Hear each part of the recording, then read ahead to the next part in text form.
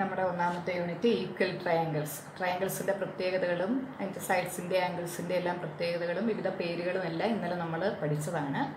ഇന്ന് ഈക്വൽ ട്രയാങ്കിൾസിലെ എന്താണ് equal triangles എന്നാണ് പഠിക്കാൻ പോകുന്നത്. അപ്പോൾ അതിനായിട്ട് ടീച്ചർ ഇവിടെ വരച്ചിരിക്കുന്ന കണ്ടോ 6 ട്രയാങ്കിൾസ്. ഈ ട്രയാങ്കിൾസിൻ്റെ പ്രത്യേകതകൾ നിങ്ങൾ ആ ബുക്കിലൊന്ന് കുറിച്ചേ. എന്തൊക്കെ പ്രത്യേകതകളാണ് ഈ ട്രയാങ്കിൾസിനുള്ളത്? എന്തൊക്കെ പ്രത്യേകതകളാണ്? ഒന്നാമത്തെ ട്രയാങ്കിൾ നമ്മൾ എടുത്താൽ ബേസ് രണ്ടും 6 സെൻറ്റിമീറ്റർ ആണ് അല്ലേ? ഇവിടെ ഇടതുവശത്ത് 4 സെൻറ്റിമീറ്റർ ആയിരുന്നെങ്കിൽ ഇവിടെ അത് എവിടെയാണ്? വലതുവശത്താണ് 4 സെൻറ്റിമീറ്റർ. ഇവിടെ വലതുവശത്ത് 5 സെൻറ്റിമീറ്റർ ആയിരുന്നെങ്കിൽ ഇവിടെ ഇടതുവശത്ത് 5 സെൻറ്റിമീറ്റർ. ഇനി ഈ 2 ട്രയാങ്കിളൊന്നും ശ്രദ്ധിച്ച് നോക്കിക്കേ. പറഞ്ഞേ എന്താണെന്ന് പറഞ്ഞേ. എന്താണ്? ബേസ് 5 ആണ്.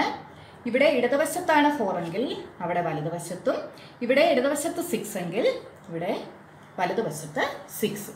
അതുപോലെ തന്നെ ഇത് നോക്കിക്കേ, ബേസ് 4 ആണ്. ഇടതുവശത്തും വലതുവശത്തുമായിട്ട് 6, ഇവിടുത്തെ വലതുവശത്ത് ഇവിടുത്തെ ഇടതുവശത്ത് 5 അല്ലേ? അങ്ങനെ നോക്കിയാൽ ഈ 6 ട്രയാങ്കിളിൻ്റെ സൈഡ്സ് എല്ലാം ഒന്ന് തന്നെയല്ലേ? ഒന്ന് തന്നെയാണ് അല്ലേ? ഒന്ന് തന്നെയാണ്. അപ്പം അങ്ങനെയാണെങ്കിൽ ഈ 6 ട്രയാങ്കിളും നമുക്ക് ഒരു പേപ്പറിൽ വരച്ച് വെട്ടിയെടുത്ത് നോക്കാം. എല്ലാവരും പേപ്പറിൽ നിങ്ങൾ കൊണ്ടുവന്നിരിക്കുന്ന പേപ്പറിൽ വരച്ചെടുത്തേ.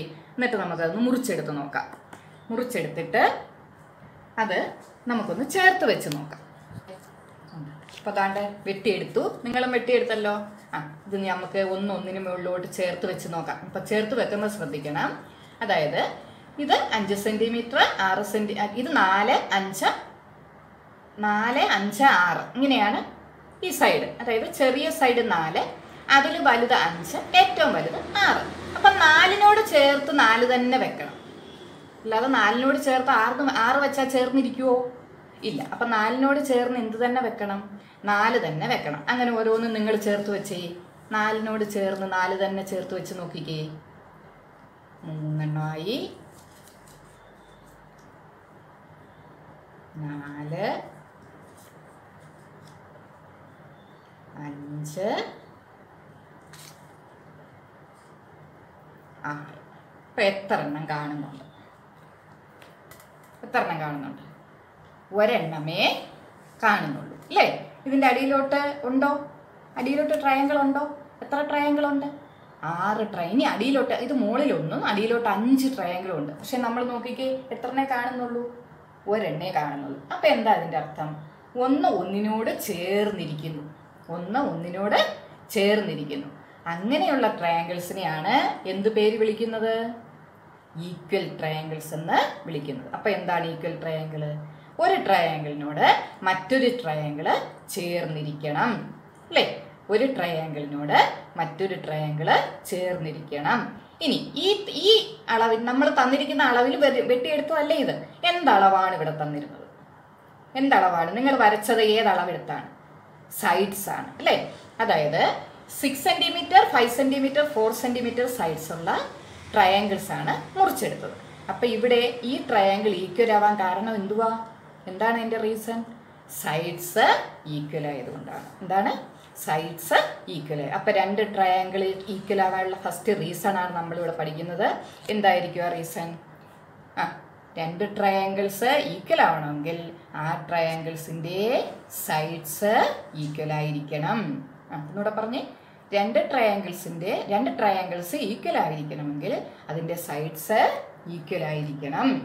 അങ്ങനെയെങ്കിൽ നമുക്ക് എങ്ങനെ ഇതിൻ്റെ കൺസെപ്റ്റ് എങ്ങനെ പറയാം? 2 ട്രയാങ്കിളിൻ്റെ സൈഡ്സ് ഈക്വൽ ആണെങ്കിൽ ആ ട്രയാങ്കിൾസും ഈക്വൽ ആയിരിക്കും. എന്താണ്?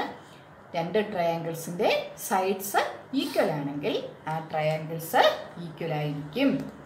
നമ്മുടെ ആ ട്രയാങ്കിൾസ് ഒരു 3 എണ്ണം ഞാനിത് വരച്ചിട്ടുണ്ട്. നമുക്കിതൊന്ന് ചേർത്ത് വെച്ച് നോക്കാവുന്ന ഒന്നിന് മുകളിലോട്ട് ചേർന്നിരിക്കുമോ എന്ന് നോക്കിക്കേ.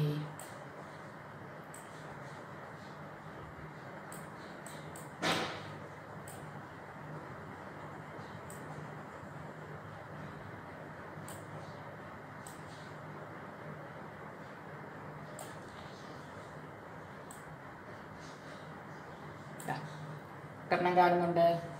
ഒരെണ്ണമല്ലേ കാണുന്നുള്ളൂ. അപ്പം ഈ 2 ഇപ്പം നമ്മൾ 3 ട്രയാങ്കിൾ ഉണ്ടായിരുന്നു. ആ 3 ട്രയാങ്കിളുടെ ഒന്നൊന്നിന് മുകളിൽ ചേർന്നിരുന്നു. ഈ 3 ട്രയാങ്കിളിൻ്റെ പ്രത്യേകത എന്തായിരുന്നു? 3ൻ്റെ sides 4 centimeter, 5 centimeter and 6 centimeter. Concept നമുക്കൊന്നുകൂടെ ഓർത്ത് നോക്കാം.